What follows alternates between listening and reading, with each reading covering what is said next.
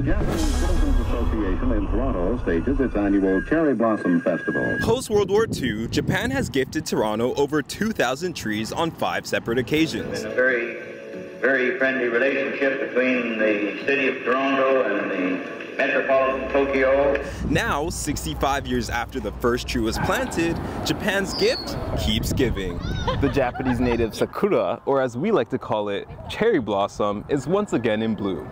Not every spring, so there has been a year in our history, which was 2016, I believe, where we didn't have any blooms at all, and that was primarily because of the weather conditions. That year we had a heavy frost that came through, and all of the blooms died off, and we had no blossoms and only leaves that came out on the trees. Every year in Toronto, the cherry blossoms attract a large crowd, many of who try to get a photograph of themselves with this Japanese beauty.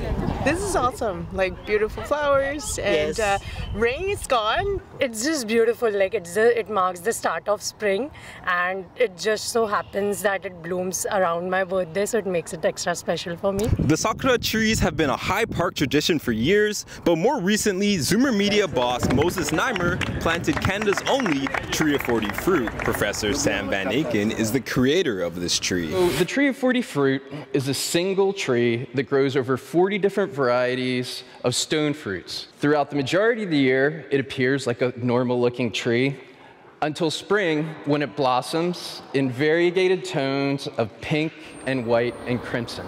The Tree of 40 Fruit is expected to reveal all of its colors by next spring, but if you're in High Park before then, make sure to walk through the Hillside Gardens in order to see this living piece of art. In Toronto, I'm RJ Grubb for Zoomer News.